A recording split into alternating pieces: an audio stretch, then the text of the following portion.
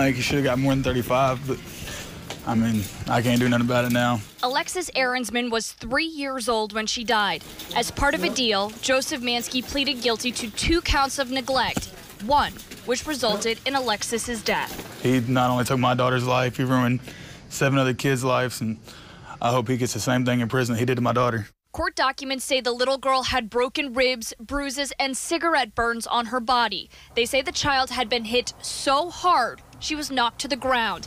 Manske said nothing walking into his sentencing hearing on Monday. He will be in prison for a very, very long time. Clark County Prosecutor Jeremy Moll says challenges with evidence made this case tough.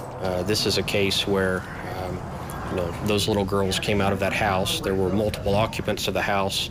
And for me as a prosecutor to prove who in particular inflicted these injuries on them is very difficult. Manske also pleaded guilty to neglecting Alexis's 4-year-old sister. Court documents say both girls were badly abused. We're determined, in spite of those difficulties, to move ahead and do our best to get justice for them. But it is a challenging case to prosecute due to the facts.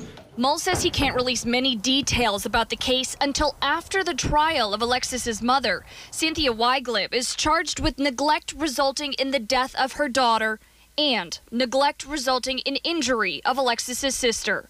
Manske was her boyfriend. She needs to be convicted of what I have charged her with, not amending any of those things down to anything, but simply being convicted of what's been filed against her.